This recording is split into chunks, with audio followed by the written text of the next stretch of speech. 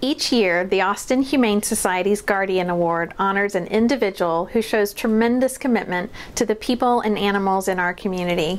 This year, we're honoring a true hero team for the first time. Leo and Lieutenant Frederick are a canine arson detection team with the Austin Fire Department. Leo is an amazing dog. He is a crime fighter.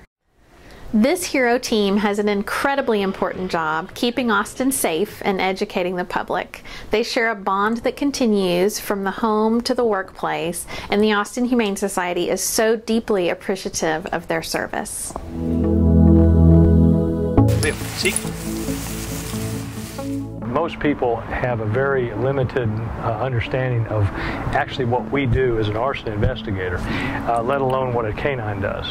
And there's a lot of misconceptions out there. He can help us pinpoint if someone has used an ignitable liquid to help start it or help accelerate the fire. Anytime you see a service dog, I have found that kids are afraid of dogs, but a little coaxing, but as gentle as he is, they can learn to not be so fearful in the presence of this particular dog. Okay, you ready to work? Come here. Come. Seek.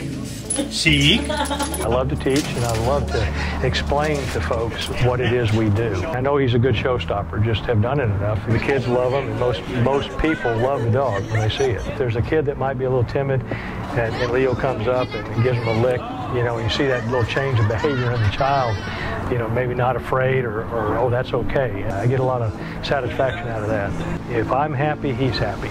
Because what goes down the leash goes back and forth in the leash, and that's very true in our job. A good day for me would be no one's getting hurt, and if we're working a case that we've got good leads and suspect, that we do bring them to justice. That is a good day for me.